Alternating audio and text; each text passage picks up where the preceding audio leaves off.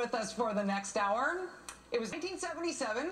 He had to resign the presidency of the United States 3 years earlier in disgrace, narrowly avoiding being impeached, and thrown off office, frankly, to make a little money. So he agreed for a large fee to sit down for a series of TV interviews in which he basically wanted to talk about anything other than Watergate. But he also wanted to defend himself on Watergate. He wanted to try to shape his legacy, to try to be seen as something other than just a disgraced crook who had to resign as president. That effort to try to rehabilitate his image, to defend himself on Watergate, led Richard Nixon to this iconic moment in the American presidency. Well, when the president does it, that means that it is not illegal. Richard Nixon was trying to rehabilitate his image there. That did not help. If the president does it, by definition, it's not illegal. The president of the United States is above the law just by virtue of being president. Richard Nixon is still and will forever be viewed as a crook and a disgrace to the presidency, not only because of the crimes committed by the administration, but because of that outrageous assertion in his post-presidency interview with David Frost. For any one thing as a country, we are not a kingdom. We are a place where nobody is above the law, where no person is greater than the Constitution, even if they are the president. That is fundamental to who we are as a country and why we exist as a country. Less than 10 years after that Nixon interview, we had a new president who was the aesthetic opposite of him. Where Nixon was shifty and sweaty and paranoid, Reagan was sunny and confident. He was a very good commander as president, and he knew it. But you know, Reagan wrote over and over his diary as president that frustrated him. He wrote one thing that he felt exception to his to persuade American people by virtue of powers of communication. Ronald Reagan, high approval ratings. He had been able to get his on tax policy, on social issues, and all sorts of things related to the Cold War and the military.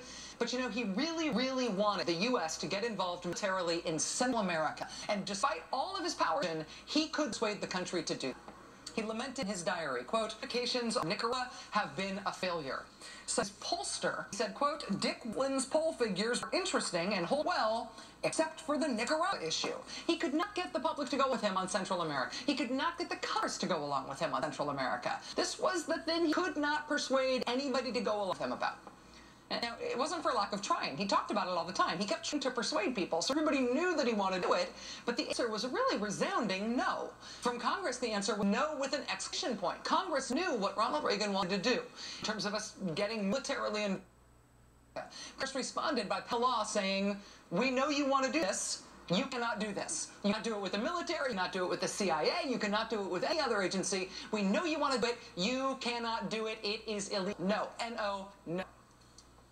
And Ronald went ahead and did it anyway. And since it was legal, and he couldn't get the money from Congress to do it, in order to fund this illegal thing he wanted to do, he sold weapons to Iran. Seriously. And yeah, this was after the hostage crisis. This was at a time when it was very clearly illegal to sell weapons to Iran. Illegal, very obviously. It's not like we weren't paying attention to Iran at the time, or there was some loophole or something. It was blatantly, flagrantly illegal. Where Reagan got the money from, and also what he did with the money, illegal. He broke the law overtly and on purpose. And these were huge, international, world-changing crimes. This was not putting a bug in the office of the Democratic Party chairman's office, right? This was not stealing somebody's psychiatric records like Watergate was, right? This missiles to Iran that really did get delivered in order to fund the breaking of another law in Central America. And when Reagan got caught, as he inevitably had to, the Reagan administration's justification for all this was essentially just an update of what Nixon had said about Watergate. Nixon had said, well, remember what he said?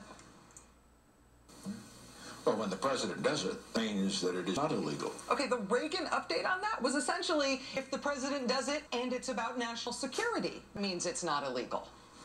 Even though Reagan had both sides of hyphen in this scandal, both the Iran side and the Congress side, even though he had done both sides secretly, hoping no one would find out, the Reagan administration's after-the-fact justification for what he had done and why he had done it was under Reagan's commander-in-chief powers as president. It was perfectly legal for him to do anything he wanted to do, no matter what the laws were of the United States, because he was president.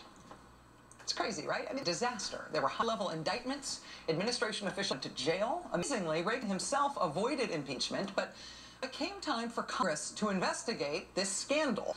It was pretty much a slam dunk. They condemned not just what Reagan done, but the outrageousness of that defense, the idea that he could get away with any law just because he was president.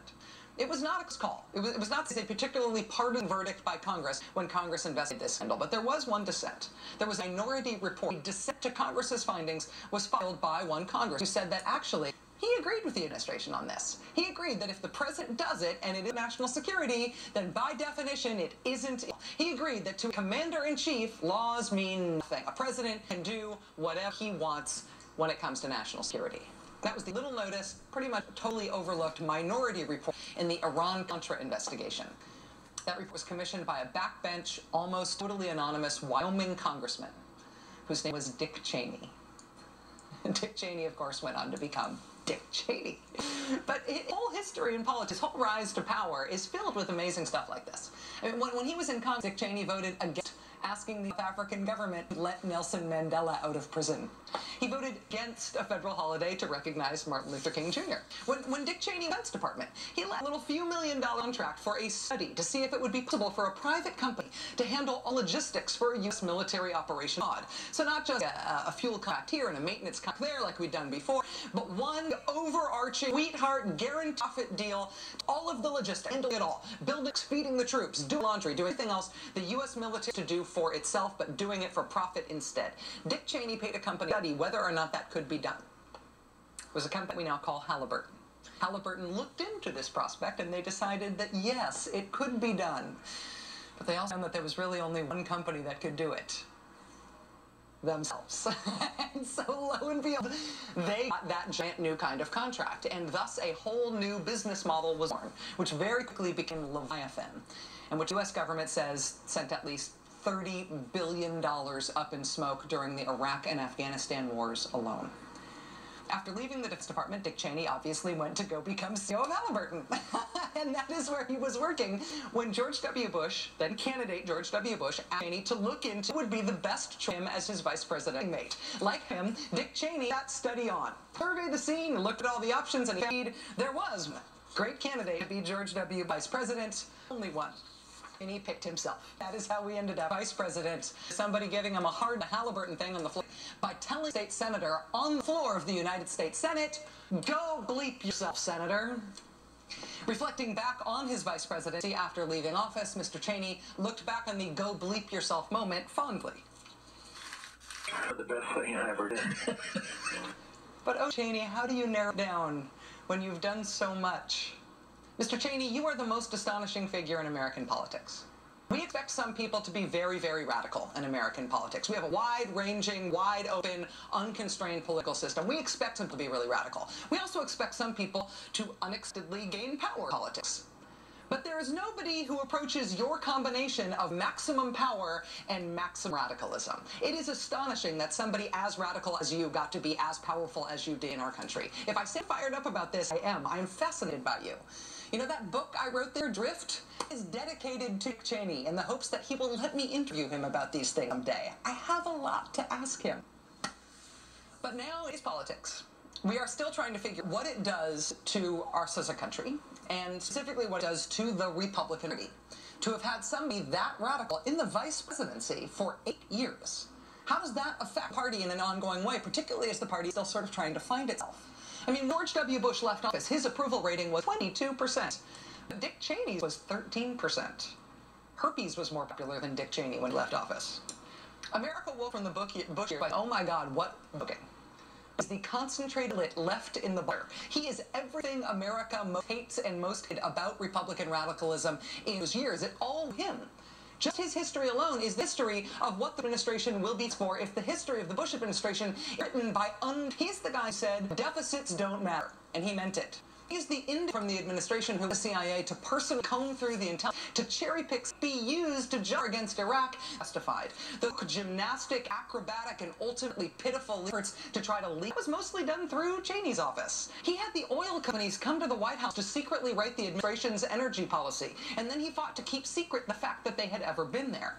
If you liked the war in Iraq, that was not only brought to you courtesy of the Cheney family recipe for cooking, but here's exactly how much contempt he had for your views on the subject. Two-thirds of Americans say it's not worth fighting. So? It is amazing that Cheney ever held high office in this country. The Bush administration in which he served is so deeply unpopular that the former president's endorsement of the current Republican nominee was delivered from inside the closing doors of an elevator, and the former president has not said anything about it since. According to sources close to the Mitt Romney campaign, there are no plans to do any campaign events whatsoever with George W. Bush. They did not even put out a press release noting the endorsement of the former president of the United States. Now, it is not surprising the Republican Party would not be all that enthused about the legacy of George W. Bush. But what do you make of the fact that they are all on board with the legacy of Dick Cheney? Romney's campaign sending out emails announcing that former Vice President Dick Cheney will be hosting a joint fundraiser for the Massachusetts governor at his home in Wyoming. That has not been written. It has now been a couple of days since it was announced that Cheney would be hosting a fundraiser for Mitt Romney this summer, a fundraiser at which Mitt Romney will be present. That announcement was made 2 days ago, so it has now been long enough that we are pretty sure it was not a joke, it was not a misprint, nobody has retracted it. That is really happening. And then today, former Bush administration Secretary of State Colin Powell, former chairman of the Joint Chiefs of Staff, shined a huge spotlight on this issue by expressing his own incredulity at the number of Bush-Cheney holdovers have turned up on the Romney foreign policy team. Are you concerned with the foreign policy measures that Mitt Romney himself with? We need to have yet another Republican candidate who is sort of top when it comes to neo-conservative surrounding. I've noticed that. I don't know who all of his advisors are, but I've seen some of the names, and some of them are quite far to the right, and sometimes they, I think, might be in a position to make judgments or recommendations to the candidate that should get a second thought. General Powell yesterday show expressed much the same sentiment, advising that people should not choose between President Obama and Mitt Romney as individuals when they go to vote this November, but they should also get, quote, who they have coming with them. 17 of Mitt Romney's 24 foreign policy advisors are Bush-Cheney guys. Even as Mr. Romney is shunning the endorsement and any joint appearances with former president of the United States, George W. Bush, he is proudly publicizing and doing fundraisers with Dick Cheney. We are still in the process of figuring out who the Republican Party is after Bush and Cheney. They did not become the party of McCain. When John McCain became their nominee in 2008, they did not become the party of Sarah Palin. We still do not exactly know who they're going to be. They're still in the process of figuring it out. And with George W. Bush, they still don't really seem to know what they're going to do with him. But who could have predicted?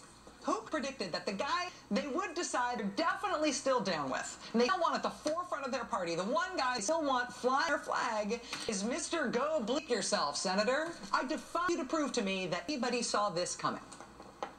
Last weekend, on C-SPAN, and I saw President Dick Cheney, and he was questions about a whole issues following 9/11 affairs in various in the world, and I listened to him say, "Well, you agree with them or did them? This is a wisdom and judgment, and he's president of the United States, kind of person of wisdom, judgment." 4 more years. New York Magazine writer-at-large Frank Rich joins us next.